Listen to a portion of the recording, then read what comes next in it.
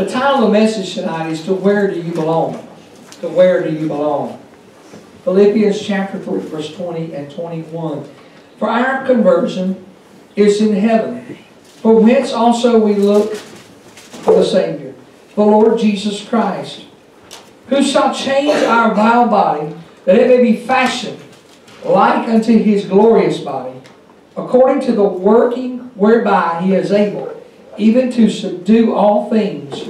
Commentary I read with this scripture I read today, it was the Holmes Bible commentary, and it said this: for our citizenship is in heaven, from which we also eagerly wait for the Savior, the Lord Jesus Christ, that He will transform our bodies of our humble condition in the likeness of His glorious body, by the power that enables Him to subject Himself. So I began to think, why did Holmes use that word, amen, citizenship? So I went back in the original Greek text of the King James Bible, and I looked that word up conversion, and it simply meant this. The word in the Greek is polylithiomai, which means citizenship. Amen. So he had it right when he said it's a citizenship. Our citizenship is up in heaven. On this earth, we are subject to the immoral laws of mankind. We're subject unto the unrighteousness. We're subject unto the unjust, the dead spirit of mankind. Amen. We're subject to the political correctness of this generation. If you offend someone about whatever you say, it's going to be an offense to someone. Our president last night refused to call terrorism terrorism. Amen. He even downplayed it and said that it's not as big a fear as what people are making like it is. At the same time, just hours before, Obama set off in Istanbul and it killed by radical Muslims. It killed a bunch of folks. Amen. Christians are being beheaded for the cause of Christ. But I will let you know their citizenship might have had a piece of paper down here. But when they get to heaven, there's a different citizenship up in heaven. We might have to deal with the corruption of this unjust world. But I want to give you hope tonight. Amen. Hallelujah. We don't belong to this world. We're just strangers and pilgrims that are in this world. This world has been awakened to the fact, but refuses to accept the fact that it is lost and it needs a Savior. And there is only one way to heaven, and it's through the blood of the Lamb of Jesus Christ. Amen. There is only one way. There's only one God.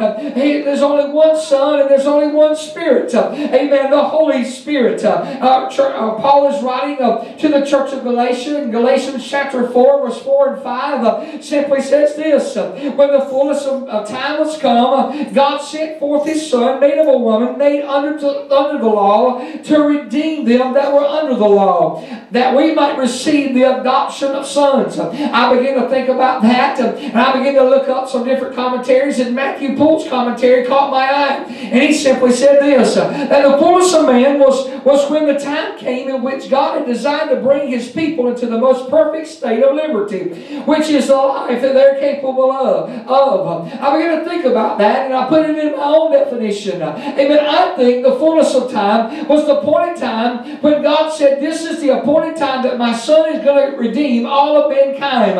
It began the fullness of time. I believe that fullness of time was set back in Genesis chapter 3 at the fall of man.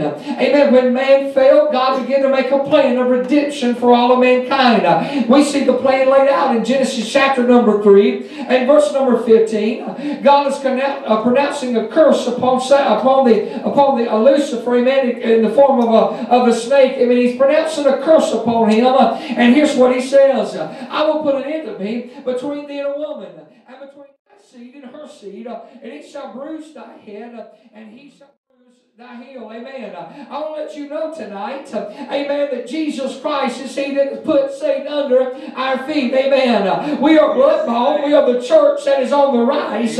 We're not going down. We're going up. Somebody shout amen. There's no reason for us to look down. Amen. For look up thy head, for thy redemption draweth nigh. The psalmist would say in Psalms chapter 71 and verse number 23, he said, my lips shall greatly rejoice when I sing unto thee, my soul, which thou hast redeemed. In another place, he said, bless the Lord, O my soul, and all that's in me, bless His holy name. How can I bless the Lord? Well, I tell you, I can bless the Lord because I've been redeemed. I've got a reason to to bless my Lord. I've got a reason to rejoice from my lips because I am the redeemed. And you are the redeemed. And it's time for the church of God to stand up and say, we are the redeemed. And let us say so. Satan may come and he may try to destroy, but God is coming to build up. Amen. Hallelujah. And everything that the cankerworm and the locust have taken away, God can restore. He can restore families. He can restore marriages. He can restore homes. He can restore backslidden children, husbands and wives, communities, nations. He can restore this world. And there's going to come a time when the citizenship, amen, of this world is going to pass away. And I, John, behold a new city, a city coming down from heaven, adorned like a bride. Come on, somebody needs to shout hallelujah in this place. I'm talking about being redeemed. I'm talking about going to where we belong. You don't belong in this world. You and I were born into sin. We were dead in our sins, but Jesus Christ come and freed us from that sin. In Isaiah chapter 44 and verse number 22, he said, I have blotted out as a thick cloud thy transgressions, and as a cloud thy sins return unto me, for I have redeemed thee. I thought about this the other day when I was driving. It was real foggy one day last week, and I could barely see just a couple of car lengths in front of me. I could barely see the road. And I thought about how clear. So when I thought about this, it gave me a point of reference to have. He said, as far as a thick cloud, I have blotted out your transgressions that were before me. Why? Because I have simply redeemed thee. Amen. Somebody needs to shout, I am the redeemed tonight. Hallelujah. If you can't rejoice over being redeemed, over your own salvation, what is it in this world that we can be happy with? I take great pleasure, amen, tonight in reporting to you that no longer are you bound by the chains of sin. No longer are you bound by the former things of this life. But when He set you free, he that the Son hath made free is free indeed. We no longer have no hope, for He is our hope. He gives us that blessed assurance tonight, amen, that when we leave this world, we just transfer our citizenship from one place to another. And nor are we bound by the law, amen, for He has set us free from the law. For what we have sown in faith, we have received by grace, amen, hallelujah, and redeemed by the blood of the Lamb.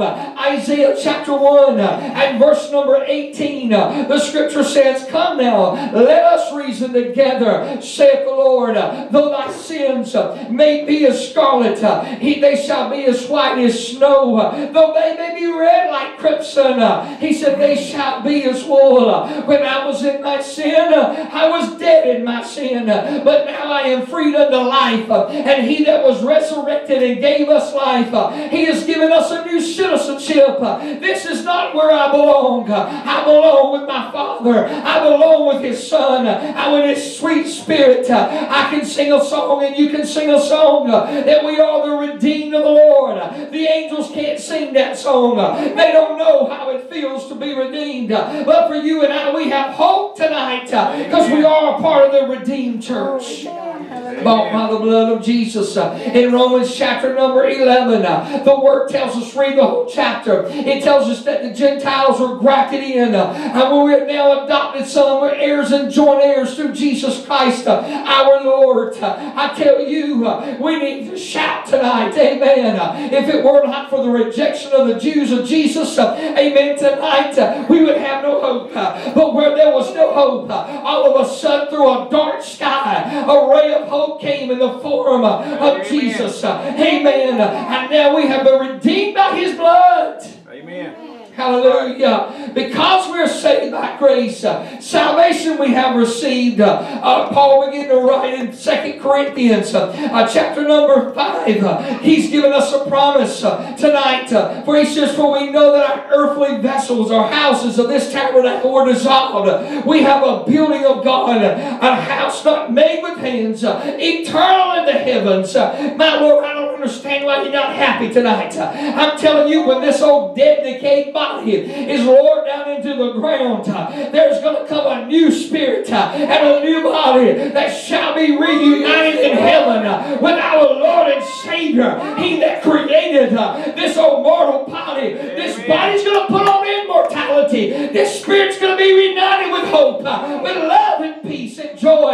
Hallelujah. There shall we live with Him forever. Amen. Hallelujah. Fact is, we may reside in Greenwood, South Carolina. We may be a citizen of the greatest nation in this world, the United States of America. But I tell you, I don't put hope in the United States of America. I don't put hope in the leaders of this world. I tell you, this world is going down, but the church of God's riding high. See the righteous forsaken, nor his seed begging bread. Hallelujah to the Lamb of God. Hallelujah. Those who are looking, those who are part of the redeemed are looking to a new citizenship. One day, amen, when I was born in America, I received a Social Security card. That Social Security card has tied me to the federal government. It's given me citizenship. I tell you, when I accepted Christ as my Savior, I received a new card. Amen. And it didn't have a number written on by some printer. It didn't have a number that was jotted down in some computer. Oh no, it was written by the blood of Jesus. Hallelujah. Redeemed by His blood, bought by a price, and now I can live forevermore. Amen. Hallelujah. There was a song that once said this: this whole world is filled with disappointments and troubles every day. Hallelujah. Hallelujah. Many times I get discouraged and I'm almost lost my way. Then I remember I'm just a pilgrim in this troubled world below. That's the reason I keep singing as I go. We're not home yet, children. Keep your eyes on the Savior. Just a few more days to labor and we'll sit down beside the river. How we long to be with Jesus and our loved ones gone before us. There's a better day coming. We're not home yet. I tell you, children, we're not home yet. But soon we will be there. There's a condition of this citizenship. The number one condition that we have is we must repent. That word repent means to turn around. If you want to see the citizenship of heaven, you got to turn around and repent of our ways. John preached it in Matthew's Gospel, chapter number 3 and verse number 2. John the Baptist is preaching and he says this: repent ye, for the kingdom of God is at hand. Just a few days later, he would be down beside the river, and all of a sudden the river Jordan, that old muddy river, and all of a sudden the Lamb of God that taketh away the sins of this world would come and say, baptize me. And John would say, I'm not even worthy to unloose those your shoes. And he said, you must baptize me. And he baptized Jesus. And the Word of God said that a dove came down, the Spirit came down in the form of a dove, and it lit upon him, and a voice came from heaven that said, this is my beloved Son, in whom I am well pleased. Hear Him. And there Jesus began to speak, and He was driven into the wilderness by the Spirit, and there He received temptation for 40 days and 40 nights, and yet He sinned not. I tell you what, John now is in prison, and Jesus is in Matthew's Gospel, and Mark's Gospel, chapter number 1 and verse number 15. John is in prison. He'll never come out of that prison again. And Jesus would record these words. He said, the time is fulfilled and the kingdom of God is at hand. Repent ye and believe the gospel. That word gospel simply means the good news. Jesus came to bring us good news. Though we may die in this world, I tell you, I've got a greater place I'm looking forward to. I've got a better home. Oh, come on, somebody shout. I reside at 110 Balsam Lane. Oh, but I tell you what, my body may reside there, but my spirit is constantly thriving. It is constantly saying, I want to go home. This is not where I belong. Hallelujah. Amen. The second thing we must do to receive the citizenship. The first thing is repent. The second thing is to believe. In Romans chapter 10, verse number 9 through verse number 11, Paul is writing and he said, if thou wilt confess with thy mouth and believe in thy heart that God hath raised him from the dead, thou shalt be saved. For with the heart man believeth unto righteousness, and with the mouth confession is made unto salvation. For the scripture saith, whosoever waiteth on him shall not be ashamed. I am so disappointed in the church world today. People want to keep their Christianity under their hats in the closets. Come on, somebody shout with me. Hallelujah. But if you're ashamed of him down here, he said, I'll be ashamed of you before the Father. We don't serve a God. He commanded us. He said, go ye out and preach and teach. He said, go you out into all the world. I don't keep my Christianity in my house. It is not in a prayer closet somewhere. When I go out, I'm the same as I am here. Hallelujah. When I'm home, I'm the same as I am here. It's time that we repent and we confess, amen, and we believe, amen. It's time we turn around, hallelujah, and come to God. The third thing tonight is we need to sin no more. Jesus is coming out to the pool of Bethesda. There's a man there's name, and he said, what? And he's kind of paraphrasing, but he said, what do you need me to do for you? And instead of realizing the Son of God is standing before him, he begins to look at the problem. He said, sir, I have no one to lower me down into the pool. And when the angel stirs up the water, he said, there's no one to lower me down in that pool that I may be healed. And he didn't realize he was talking to the problem solver. Come on, somebody shout. So often we don't realize we're talking to the problem solver. Amen. We're too busy focusing on the problem. I tell you, when David saw Goliath, he didn't see how tall he was. He didn't say, well, how am I going to bring him down? He looked at it and said, how am I going to miss him? Amen. Hallelujah. Jesus said, he told him, he said, pick up your bed and go. Amen. And go. Cleanse yourself in the temple. And in Romans, or rather, in verse number 14, he said, afterward Jesus finding him in the temple and said, behold, thou art made whole, but go thy way and sin no more. I tell you, we are living in a generation. You need to listen to me tonight. We are living in a generation that thinks that when they accept Christ and shed a few tears, that's all they got to do, and that is their responsibility. But I'll tell you, it is a lifelong commitment. Marriage is a commitment that I'm going to forsake every woman, and hallelujah, I'm going to forsake all the ladies I used to have and all the women that will ever be in the future, and I'm going to be married to one woman, amen. And that woman I'm going to live until I die, amen. Hallelujah. It is the same way when we are married into the family of God. We are forsaking everything and everybody that would be in our way, whether it be family, friends, hallelujah, churches, whatever it is. He is the author and the finisher of our faith, and we need to start believing it, preaching it, teaching it, and living it. Amen. Hallelujah. Sin no more. Well, I can live like I want to and do what I want to. Not if you want a citizenship in this world I'm talking to you about. For Paul is writing in Romans chapter 6, verse number 1 and verse number 2. He said, what shall we say then? Shall we continue in sin because grace may abound? God forbid. For shall we that are dead to sin live there any longer? Oh, did you hear that? He said, should we continue to do the things that our former life? No, we are dead to sin, and we shall do those things no longer.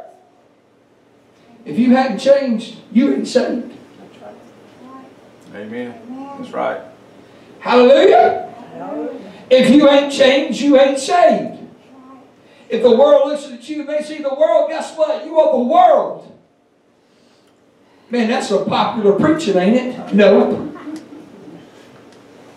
We live in a generation where a Sunday morning service looks like a Saturday night clubhouse. Come on now. Amen. They got the drinks outside. The party's going on the inside. The fog machines, the lights, the loud music. Come on, shout with me. That's right. It's not church. That's right. It's the world. Yes. They have no citizenship in heaven. They have not forsaken. We cannot be transformed by the renewing of the world. We've got to be transformed by the renewing of the mind. Come on, shout with me, church. Amen. Hallelujah, that we may prove that which is good and acceptable and the perfect will of God. I tell you tonight, if the world looks at you and you smell like the world, you look like the world, my friend, you are the world. Amen. When's the last time someone has come to you and said, you something different about you? Oh, come on, shout with me, church. Hallelujah. There's something different about you. I tell you, if no one's told you that, then there's probably a reason. Because you smell like the world. You look like the world. You are of this world. Oh, but Jesus said, ye cannot be of this world. For this world is the world of the devil. You are children of your father, the devil. But he that is free from sin is a child of God. Amen. It's all good. We belong to God. Our citizenship is in the Lord. No longer will these dead, decaying mortal bodies be a problem. For in verse 21 of our text, he said, who shall change of our bodies, that it may be fashioned unto this glorious body. Hold on a little longer, child. We belong to Him. Our citizenship's not here. You think about how much, if you had all that money, think about what you could do with all that money. You wouldn't do nothing but bring more problems. That's right. For the rich man, it's easier for a camel to go through an eye of a needle than a rich man to enter into the kingdom of God. You think about that. You see, even the wealthy folks, they got no problems. They don't have money problems, but they got problems. That's right. You can't escape this life, and this citizenship in this life, from the problems of this life. But there's a life coming, church. We're not going to have all these problems anymore. In closing tonight, Amen. He bought you. He paid for you. And our reward is in heaven. In Matthew chapter 25, the last scripture of the night, Matthew 25 and 21, says, and his Lord said, well done, thy good and faithful servant. Thou hast been faithful over a few things. I will make thee a ruler over many. Enter into the joy of the Lord. Amen. Our citizenship right then will be cashed in. Amen? That's right. We'll enter into the joys of the Lord. Church, you've got something to be happy about tonight. I'm talking to a Wednesday night crowd, and for the most part, most of us are ready to meet the Lord. There's some that aren't. Even this small Wednesday night, you're not ready. You've slipped back into the citizenship of this world. You put down your card. At one time you might have been ready, but you put your card down. Your spiritual citizenship you put to the side, and you laid it on the side, and you picked up a worldly citizenship and said, I'd rather be a part of the pleasures of this world. But I want to remind you tonight, pleasures are for a season. There's a payday coming. You think about it. If I were to give you $10,000 and tell you you could spend it, but in a year's time, I expected $20,000 cash, or I was going to kill you. A lot of folks would pick up that $10,000 in hopes in a year they could pay back $20,000, to realize that on the 11th month and the 30th day going into that 12th month, they didn't have a dime left. Think about this. And for a whole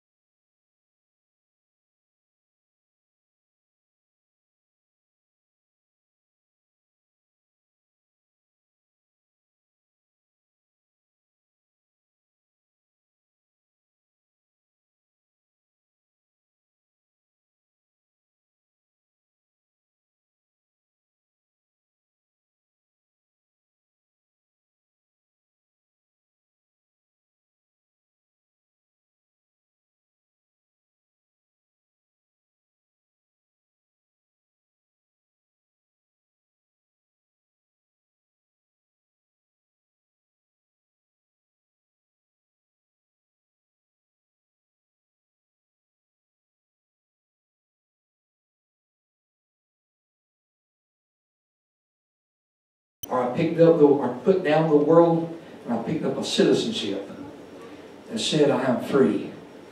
I am free indeed. Every head bowed and every eye closed. Tonight I ask you a simple question. Have you let your guard down? Have you let sin come in and creep in your life and steal? Where do you belong? Where do you belong? Are you going to belong here when the rapture takes place, or are you going over there? Is he going to look at you and say, well done, my good and faithful servant. You've been faithful over a few things. I'm going to make you rule over many. Enter into the joy. Or is he going to say, depart from me, you work of iniquity. I never knew you.